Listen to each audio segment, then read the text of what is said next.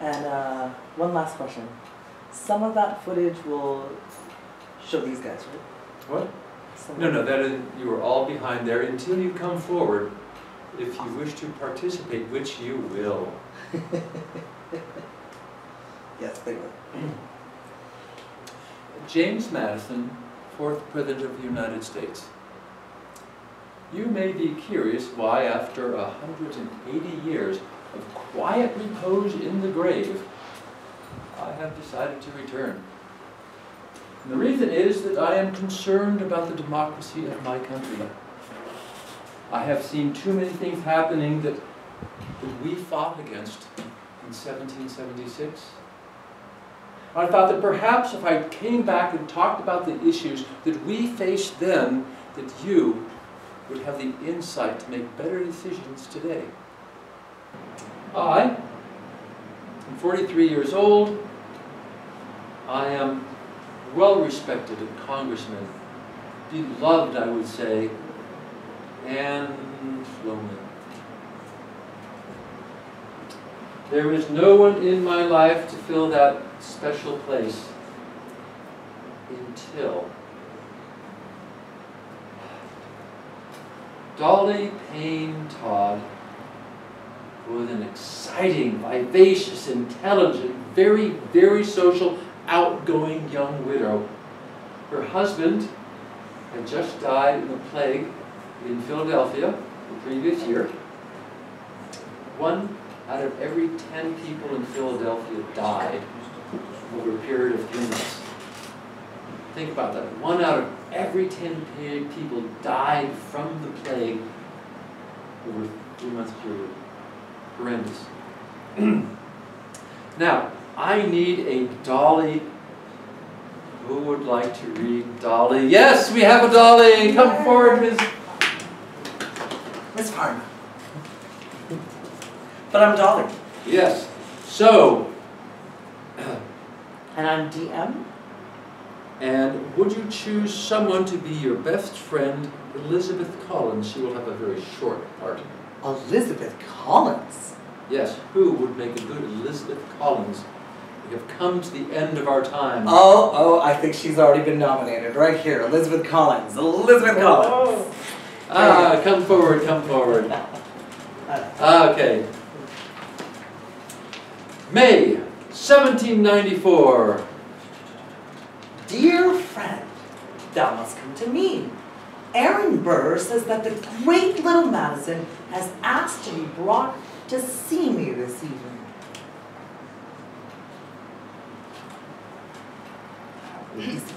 This is most wonderful news, my friend. He is the lion of the House of Representatives. He practically wrote the Constitution. He is quite wealthy and a very gentle individual. He is also a strong abolitionist. But he still holds 100 slaves. I'm a Quaker. We oppose slavery most adamantly. How can you oppose that which provides for you? When manumission. Okay. When manumission became legal in Virginia, your father freed all his slaves. However, when he came to Philadelphia, he was unable to make a living and ended up in debtors' prison. So I did the most reasonable thing. I asked him to introduce. I don't know. Well, then it goes to DM, right? Right, page 22. I have this. 22? Yeah. You don't have 23, 22. sweetie pea? Do you have 22 before that? There we go. I was on the back of it? Yeah. Sorry. It's a trick. No, come. I want to see you. That's the most important thing. We're friends. And written out of the Quaker Friends meeting. It was terrible and horridly unfair. Father was such a good man. You recall my nanny, Mother Amy? Yes, of course. A wonderful woman. She was my confidant. I could tell her anything. Father hired her to accompany us north and continue to help the family. He paid her every penny that was due her, Even when she was going bankrupt and headed to jail, he still paid her. And she didn't spend it. When she died, she left almost $500 to my mother. Well, we are not here to solve all the world's problems. We are here to meet the great little Madison. The great little Madison. That's what they called me. Philadelphia was a huge city, 40,000 people, the largest city in the United States. Everyone knew who Dolly was and how her husband, a lawyer, died last year during the yellow fever. She was clearly a woman of exceeding capacity along with great beauty. Whew. 26, alone with a baby, and yet she managed to run a respectable boarding house. She was lovely. Men would stop on the streets just so they could watch her pass by. I wanted to know if she was a woman for me. I knew that other men were eager to pay her suit as soon as enough time had passed since her husband's demise. I determined not to delay. I asked my friend Aaron Burr, who knew her family, and he owed me a favor.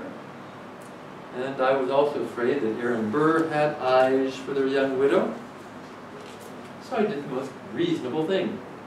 I asked him to introduce me to her, thus taking him out of the picture. He could not compete because now it is his honor he introduced me. Aaron, may I have an Aaron Burr? James? Would you come forward and read Devontae? out her? Whoever? Ah, Devontae! Here we go. Aaron Burr.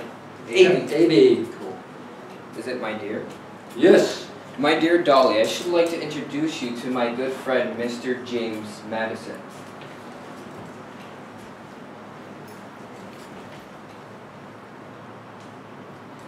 And her good friend? Oh, I'm so sorry. And her good friend, Miss Elizabeth Collins. Good, Steve. Let us sit and have a pleasant chat. It is quite the honor to have your visitation. And on such a lovely spring day like this, I could hear the morning larks singing their songs quite early.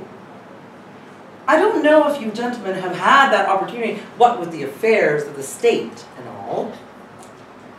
It is quite difficult to balance the good of the country and one's personal life. I feel blessed that I've had the means to do the work of the state and listen to the lark on occasion. Other times you're forced to listen to that squawking blue jay of a man, Alexander Hamilton. I fear his banking schemes give too much power to those who already have too much power. I should not be so harsh in my characterization of Colonel Hamilton, but in essence you are correct. Our country needs enough centralized power to conduct foreign affairs, but the states should be responsible for the rest. I see you are well versed in the issues of the day. Thank you. How should I be otherwise? This is the dawning of a new and better era in human existence. My. But the time has passed so quickly. Ladies, we must taking our adieu.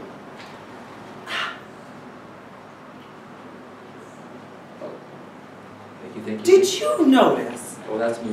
Oh, you're Jan. Never mind. Did you notice how cognizant she was of our affairs and culture? To know the meaning of the lark shows great insight. I know she runs her boarding house well. She's well accomplished. I cannot imagine a better partner. The great little Madison. And he was great. He has accomplished so much and yet remains so human. He talks to me because he's interested in what I have to say, not because I'm pretty. Though I am pretty. I know that. I enjoy being pretty and admired and sought after. My late husband was such a good, pious man, but dull. These past 6 months on my own have been exhilarating. I don't want to lose that so soon. And he's so much older. And sickly. I know too many young women who have married older men and found themselves as nursemaids to an invalid. What am I to do? Okay, that one line? Dolly, I have a note for you from Martha Washington. Here's your note. Thank you. The president's wife wants to see me?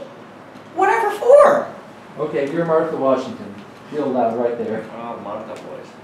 I know. Dolly, such a pleasure to see you. Tell me of our relatives in Richmond. People are quite well.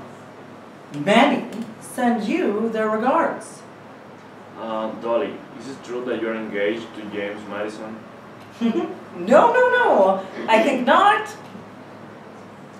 Oh, if it's so, don't be ashamed to confess it. Better to be proud. You'll make me a good husband. And all the better for being so much older. We will approve it. I have barely spoken to the man, and the whole city is already planning the nuptials? Have I no say in the matter? I think I'd best visit family in Virginia and think really hard about this. While Dolly spent 2 months in the South, I spent the time dealing with Congress and the Whiskey Rebellion. I had no doubts that Dolly was the woman for me.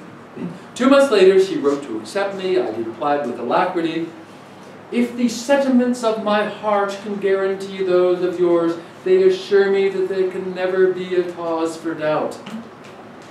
The question was, would I have to go back to being a quiet Quaker wife in a bonnet and dark skirts? Or would I be able to live a life of excitement and society?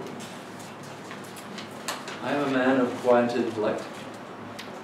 I'm not good working with people in large groups and prefer to talk to people individually. But Dolly was my antipodal node.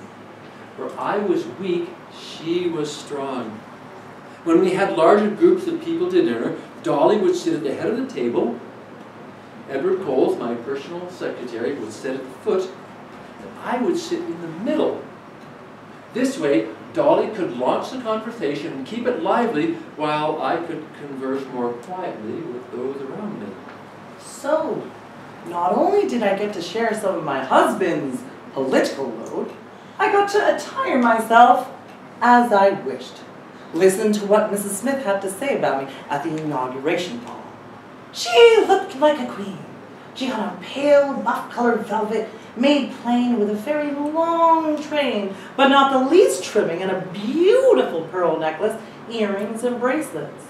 Her headdress was a turban of the same colored velvet and white satin from Paris. With 2 superb plumes, the bird of paradise feathers, it would absolutely be impossible for anyone to behave with more perfect propriety than she did.